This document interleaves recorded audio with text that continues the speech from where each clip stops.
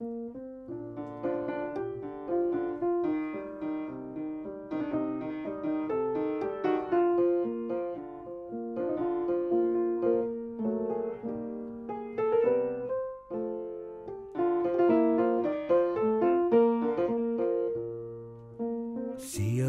and H2O and sunlight are the reason we can eat our daily bread.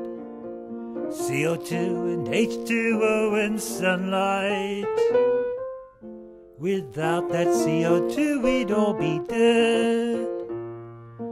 Plants store energy by making sugars and other foods that bring us great delight. It's the basis of all life upon this planet. It's CO2 and H2O and light. Photosynthesis is what they call it.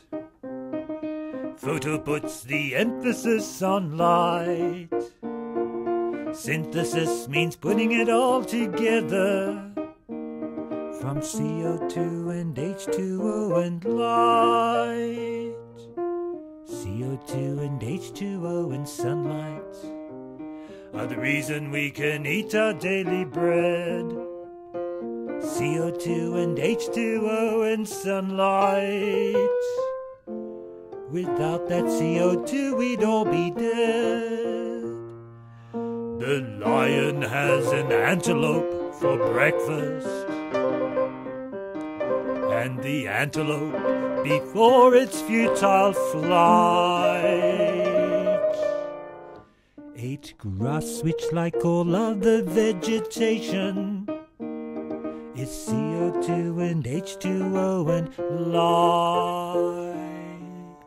The mighty whale eats krill to keep his weight up, and the krill eat tiny plants far out of sight. And the tiny plants create the basic food store from CO2 and H2O and light. CO2 and H2O and sunlight are the reason we can eat our daily bread. CO2 and H2O and sunlight. Without that CO2 we'd all be dead. The food chain can be very complicated, with formulae that students can't get right. But the basis of the chain is very simple. It is CO2 and H2O and light.